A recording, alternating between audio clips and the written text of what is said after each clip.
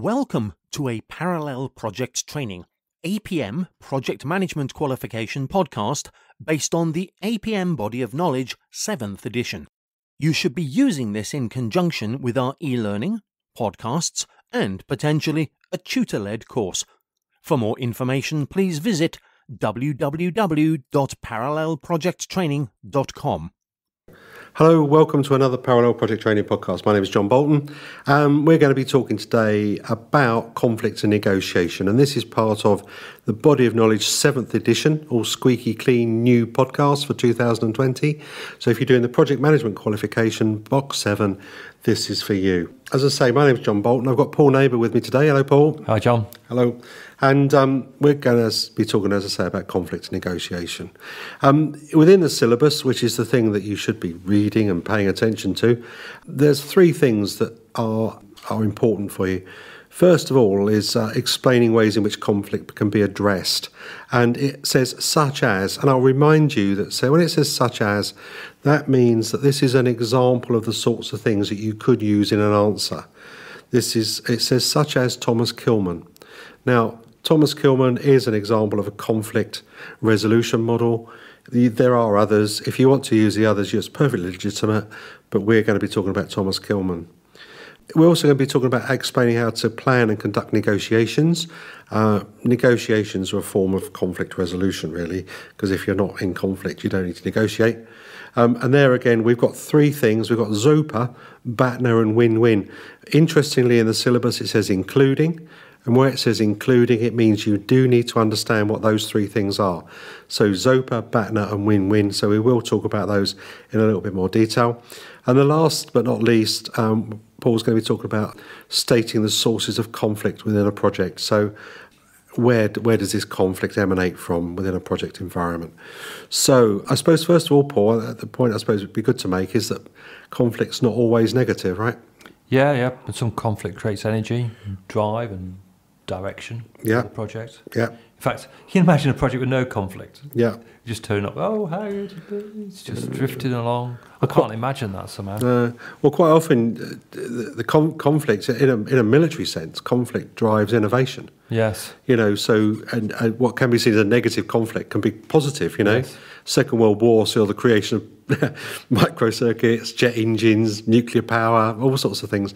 So it's not always a bad thing, but I think when people think about conflict, they think about personal conflict. Yeah. But actually, when you're in a project environment, it is a controlled conflict resolution technique, because some people want really high quality, some people want it really quick, and some people don't want to spend any money.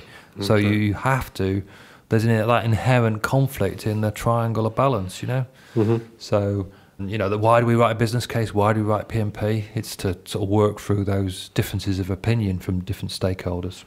But focusing on sort of negative and sources of conflict, there are a couple, where does conflict come from?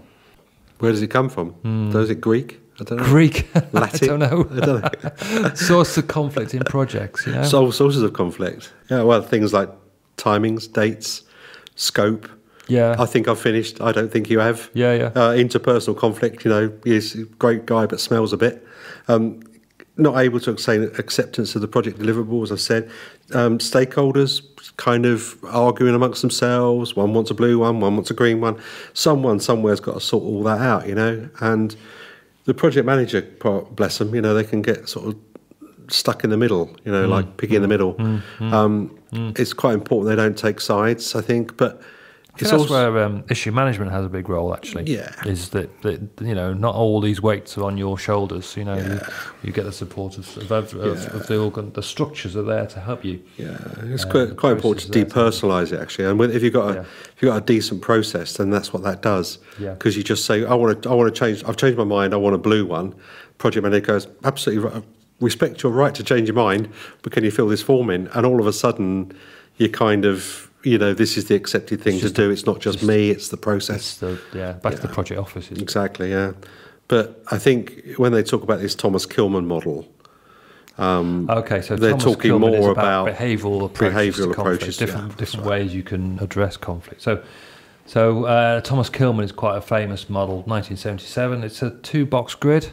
I reckon you could make a fortune with these 2-box grids, really. But well, the Boston Consulting Group did. So we're going to put assertiveness, how assertive you are on one side and how cooperative you are on the other. And it basically gives you a choice, you know. So do we want to go through each of these 5? Well, you know, historically, the examiners do. I mean, okay, let's go through. This is probably the only model that you're ever going to use for this, right? So it's not. Don't worry, let's just walk through it quickly. So a highly assertive. So I'm going to decide I'm going to be highly assertive, and I'm not going to cooperate with you at all. I'm just going to say this is what we're doing. I don't care. Do it this way, and that's called a competing. Also called a forcing style. So when would that be the right thing to do that? Well, when you haven't got time, really, when it's urgent, when you just need something doing health and safety infringement. The fire alarm's ringing. Let's not have a workshop to decide which door to use. Let's not have a debate. let's just take action on this. Good. Let's move it across then. Collaboration. Collaboration is I'm still asserting what I need, but I want to find out what you want. So we're going to work together. We're going to collaborate together to find a solution that's right for you, right for me. You could say it's a win-win. You know, it meets your needs, meets my needs. We're both happy. But people use this word so loosely to collaborate. If I'm going to find out what you want, and you're going to find out what I want, and then we're going to find a solution that meets both our needs, that is not going to be a slow process.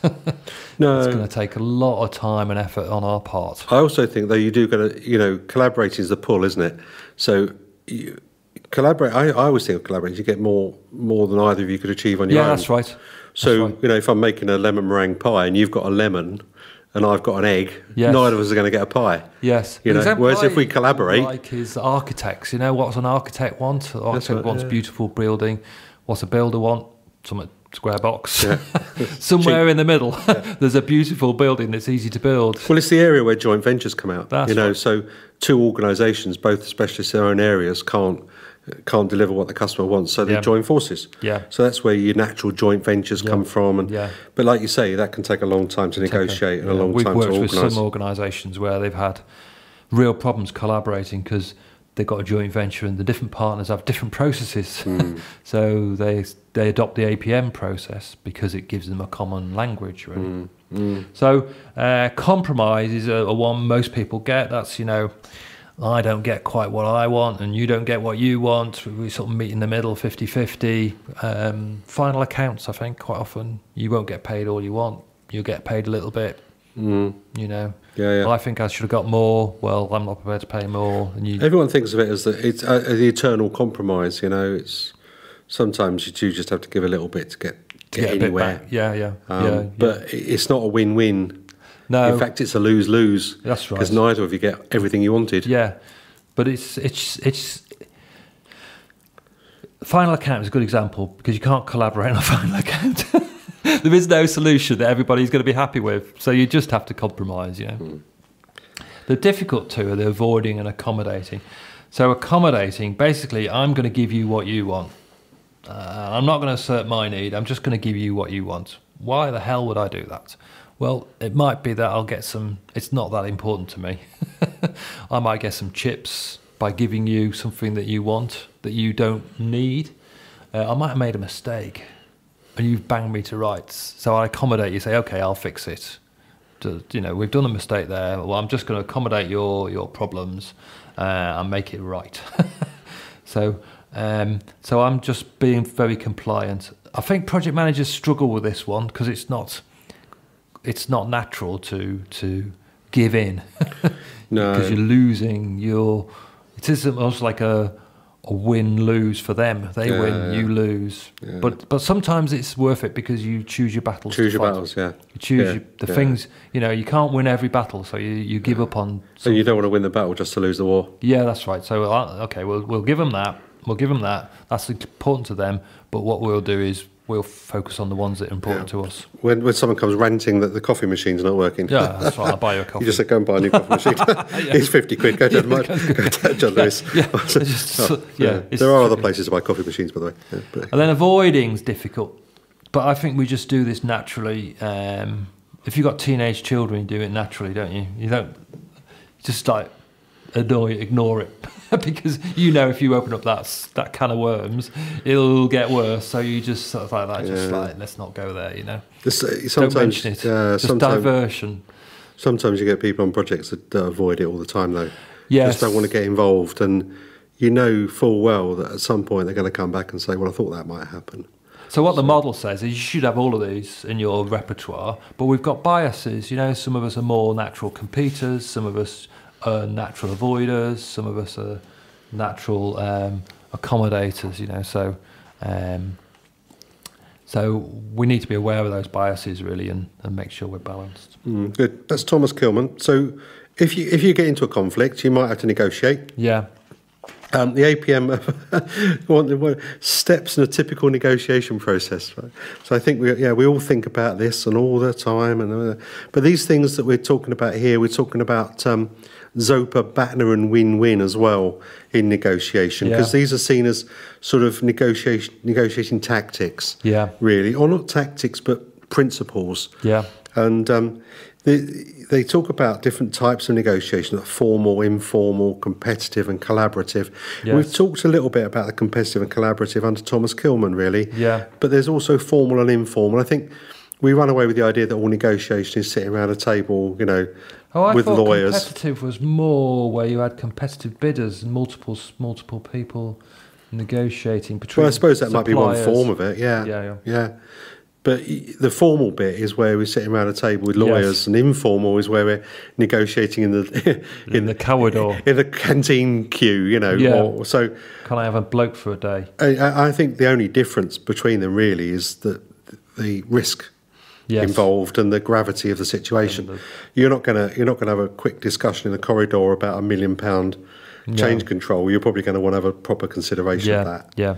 So I think in a way that's just understanding the raw differences, and then this negotiation process is. I find it a little bit Mickey Mouse, to be honest. All of this, but it does draw out some key points. You could buy a. You know, there's a book about this, isn't there? Oh yeah. The Art of the Deal. To win. Oh, right. The art of the what? The art of the deal. Oh, art of the deal. All right. Getting to win. J. Trump, isn't it? Oh, right. Oh, that's the whole stages of the... Oh, I've done. You can buy the whole book on art of negotiation, you know. So we've got like 5... I think we've just unfollowed him. We're given 5 steps, you know. Like, you know, understand the need, plan what you're going to do. That's quite a good advice, actually. Well, the preparation to me is the bit, really. Really sort of like... God, how many times have we sat in coffee shops reading contracts trying to figure out what this intellectual property clause means, or this liquidated damages actually imply? But I think the preparation bit draws out all of this, what's in it for them, you know, the BATNA, the best alternative. What are you going to do if you walk away? What is your zone of potential agreement, your ZOPA? You know, if there's no ZOPA, there's nothing to talk about. Yeah. And I think, you know, there are 2 countries at the moment who probably haven't got anything to talk about. Yeah. And actually, this ZOPA thing is quite good, because you might have to get quite a long way through the negotiation to realise that actually the other party hasn't got enough chips on the table, you know, for you to reach an agreement. No. You know? Well, if you recall, we had this situation with one of our customers. Yes. And there wasn't enough money in the pot to keep everybody happy. Yes. So there wasn't any point in negotiating any further. We just said, this is just not going to go anywhere. Yeah. So it takes a little while, like you say, to get to that point, but that's a necessary process. So a BATNA, we've got to do that, aren't we? Best alternative to a negotiated agreement. Yeah. So if we're not getting a deal, what are we? When you go into, if you want to buy a classic car, yes. I want that one there. Oh, no, that's the only car that fits my bill. That's not very good. And then that's not very good because I'm going to end up paying what they're asking for it. So, but what am I going to do if I walk away? Yeah. You know, I'm going to have to go and find another one. So, last time I bought a house, I said to the estate agent, "We're making 3 offers today." and you know, by tomorrow we'll be accepting one of them. So, you know, we're not committed to that one house, you know. We didn't actually. So anyway, but we did have an alternative house, you know. So in my mind, I wasn't committed to that one house. That's what you're going to do if you walk away. Just what you're going to walk away. Yeah, because the argument is if you go back in, you're never going to get the same deal again. No. You know. So the car salesmen are great at it. You know, you say, how much is it to do a deal today?